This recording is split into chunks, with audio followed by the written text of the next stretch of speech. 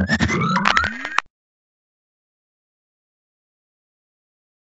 there, today's video I'm going to explain how to optimize parameter settings for the cTrader Grid-Hedge Trading System. So when you come into cTrader, you'll probably just see a view like this. You need to go to the Automate tab, bottom left. And the Automate tab is where you're going to be doing your automated trading or running backtests and things like this. So this is the window you're going to use for backtest and optimization. The first thing you want to do is obviously add a cBot instance here, as I've got here for the CAD-JPY.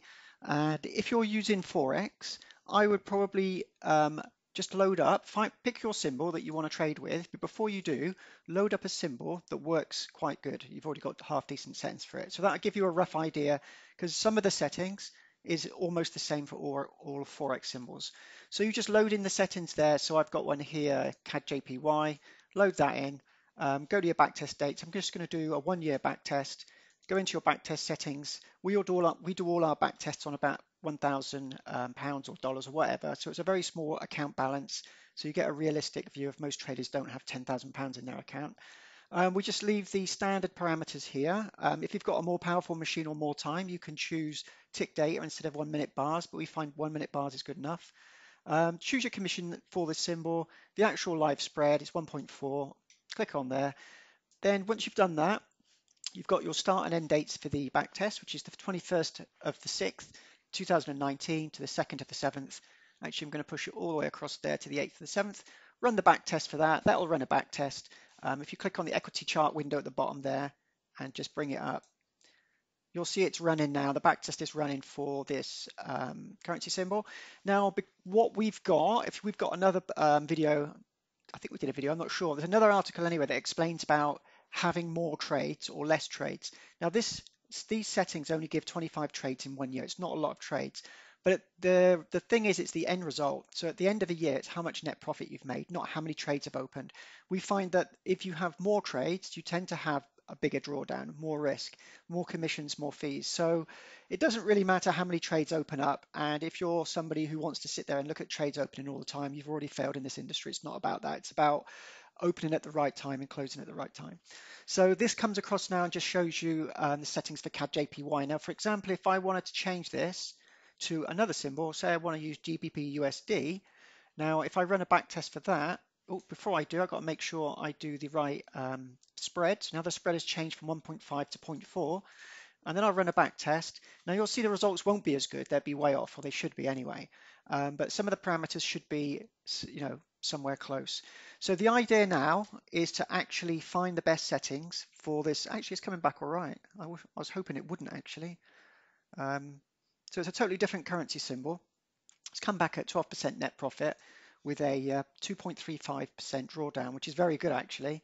I'm going to save that because that's not bad. It's only 16 trades, but that's not a bad settings. That I'm going to save that for the smart grid.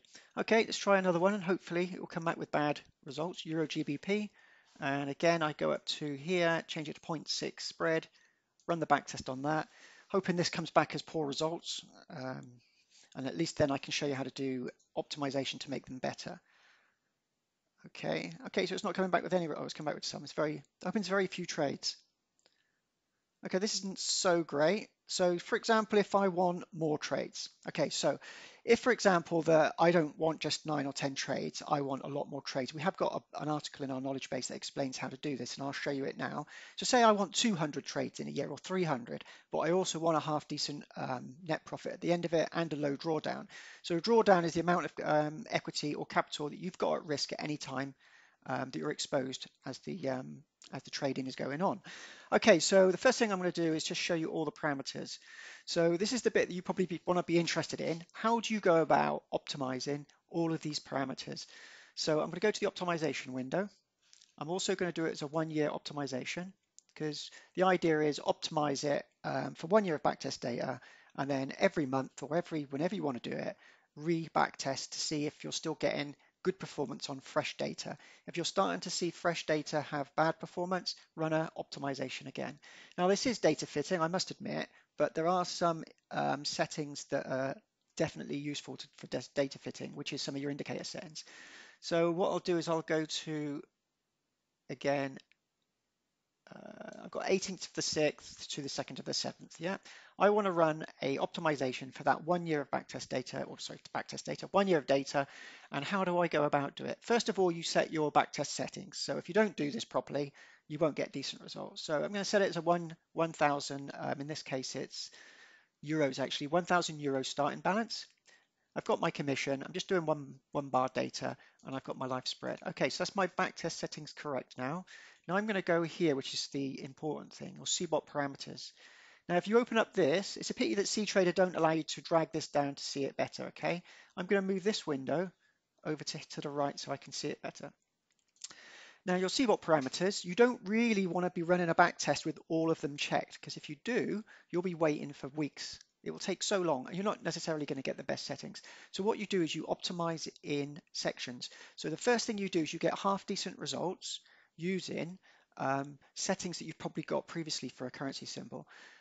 Try and find one that you've done previously that's got half decent settings, and then you just want to improve on that. So you've already made a step forward. So first of all, we'll leave the time frame, doesn't matter with this, just leave it unchecked. You really don't need the time frame. You include buy and sell. Now, what I'm going to do first of all is uncheck everything, and I'm going to get the DNAPLI settings correct first. So, and also you might notice you want to use the same settings that you've loaded in on your parameter. Now, in this case, you'll notice that when you go into your optimization, this is important, cTrader don't use your default settings that you've loaded into that cBot set into your cBot parameters for your optimization. I'll explain this now. If you look at grid settings, it's got a grid distance of 5. Here it's got 3. So you need to go through and update all these values, multiplier of 2. And the reason is when it does an optimization, it's already got a head start because the settings are already half there. You've already got, because we've loaded in a previous data set that's quite good. So go through all of them and add them all in. So I'm not actually going to run the back test because it will take too long. But the idea is go through all of the settings that you've got over here for your cBot parameters that you've just loaded in and put them in for your cBot parameter settings there and make sure everything is unchecked. So I'm going to uncheck everything. So this is assuming as well that I've actually done all of this. Okay, I'm going to uncheck everything in there. I'm going to leave the DNAPLI on actually and get rid of the whole moving average. Now I've turned everything off, especially trading hours and stuff like that, and it will have the same settings as you got on the right hand side there. Now if I scroll down, the first thing I want to do is get the best DNAPLI stochastic settings for this trading system. That indicator is probably the most important indicator for this trading system, especially the the crossover distance. This value is very important.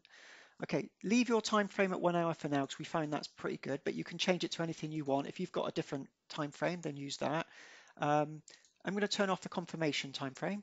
So what I'm going to optimize if I was to run is the fast, slow, the K, K, and D, the values for the stochastic, crossover distance between 1 and 10. You leave it as step 1. Now the lower and upper thresholds, yes, I want to go from 20 to 30 and 70 to 80. Now you can go higher if you want. Now what you would do now, you're only going to optimize now the DNAPLI stochastic settings. So if I was to press play, it's going to go ahead now and I'll do auto select. Now I'm not going to run this completely because I want to show you some other steps. But what this will do, this will run optimization. I'm not sure how long it will take. It might even still take 4 or 5 hours. But once it's finished, it's going to give you the correct settings for your DNAPLI stochastic for that currency symbol. And those settings is what you want for this date range that we've used. Obviously with different date ranges, it will vary. So when this value starts coming back, if I don't get anything up on the screen in a minute, I'll stop it. When the values start coming back, you'll see a list of the parameters on the right-hand side. So it's come up with one there. So what I'm going to do is I'm just going to stop this now. Actually, it's not bad. We'll just increase this. Okay, so what it's going to do, it's going to step through now, and it's going to try and find the best settings. Now, this gray line you see here dragging down, that's drawdown. That's nasty. You don't want that. You want it really like here. You want it so it's very little drawdown the whole way up. So this will run now and find the right settings. See, it's a 3 hours, 55 minutes. I was roughly right. So once you've found the settings that you want to use, you just click apply there. Okay, now that will apply. Ignore the fact that it's changed because we've got different settings that I didn't go through and update all the settings. It would have only updated your DNAPLI settings, which is here. It would have found the correct settings for your currency symbol with your dynamic. Now, once you've got that, you want to then save your settings. So just click there and save your settings somewhere to back it up.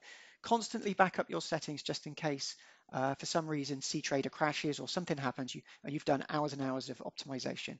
So regularly back up your settings that you've got from your parameters. So now what we've done now is first step is we've got some settings from a previous symbol that were pretty good. Then we've then used those in the optimization. Then we've gone and found the best Annapolis stochastic settings for this symbol. Now the next step is to go back in. Now we have the Annapolis settings. We just uncheck them now because we've got them. And make sure the values in here are the same as the values that you've just got optimized.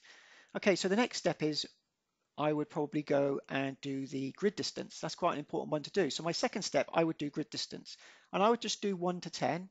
And I wouldn't do volume multiplier. I'd leave that always at 1. Volume multiplier just means it's actually explained. I won't go into detail, but what it means is if you've got it as 1 and you've got good results, you can just increment it and you'll get even better results. So you do not need to optimize the volume multiplier. Just leave it at 1 to start, and then you can put it to 2 or 3 or 1.5, whatever later on to get higher results.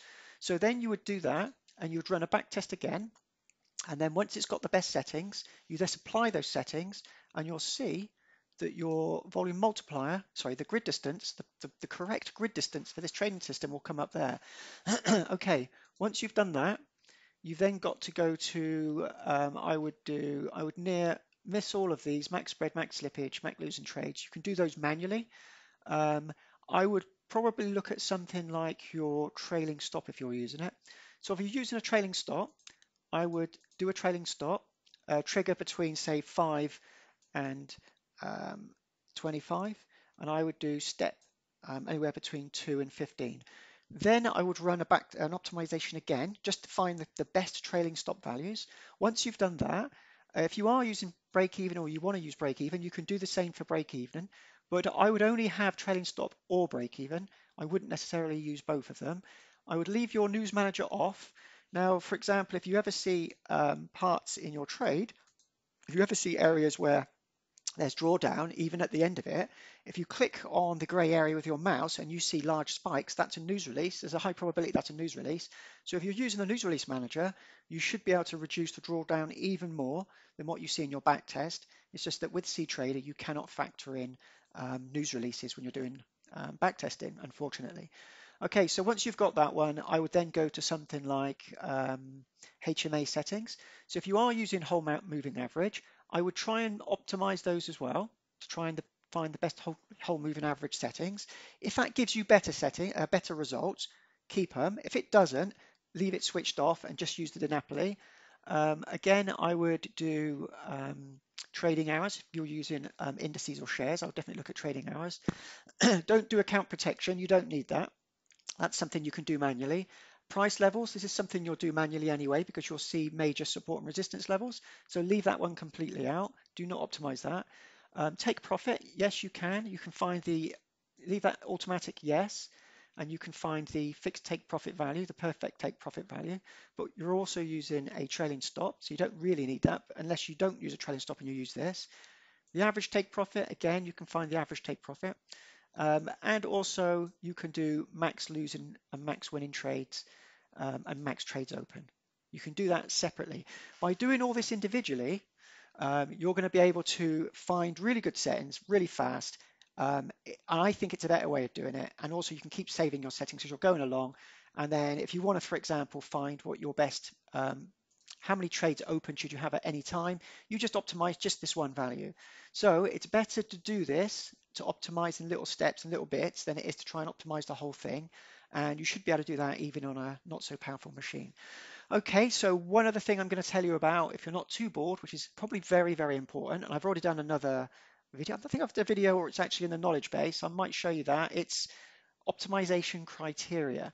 Now, as default, cTrader puts in maximize winning trades. Okay, this is what you'll see when you first go into cTrader. Now, what that will do, see, if you look at the bottom here, that did an optimization and it's got 680 trades in 1 year. That's a lot of trades. So if you do want more trades and you want a lot of trades, you might suffer from a bit more drawdown and maybe not so much profit, I don't know. I would leave the winning trades there. If, on the other hand, you want settings like I showed you previously, which is maybe only 20 or 30 trades a year, but low drawdown, then I would click X, get rid of that, and I would do optimization criteria of just net profit and net max equity drawdown. Okay, minimize max equity drawdown. So I would just do that, and if you did that, you would probably get good results, but very few trades. But I know some people out there want lots of trades. I don't know why. Okay, that's it. That's all I want to show you on this video. It's for the smart grid. If you want to optimize your own settings, this is what you do. Again, leave it a genetic algorithm. And here you can put the CPU as fast as possible. If you're using a dedicated server like we do, and you're not going to use it for anything else, put it on 100%. If you're using a PC desktop and you're actually doing other work at the same time, bring the CPU down, but that's going to make it run super slow. Okay, if you are still getting problems and you still cannot optimize your settings and you're stuck, we do offer a service. It is a paid service. You can go to our website and find it, and we'll find optimize parameters for your symbol for you. That's the video. If you do like it, please give me a thumbs up at the bottom. If you're not familiar who we are, just go to clickalgo.com. I'll just quickly show you before I disappear. If you do want to go and you do know who I am, just disappear quickly now. It's got to hide my bookmarks. Hold on a sec. Dunk. So when this loads in a minute. Okay, so this is us. We are clickalgo.com. We specialize in cTrader trading platform. And we've got a YouTube channel dedicated to cTrader, and you can come and subscribe to us and find out more information. And we've got lots of tools and products for cTrader. Okay, don't forget to give me a thumbs up if you like the video. Thank you very much.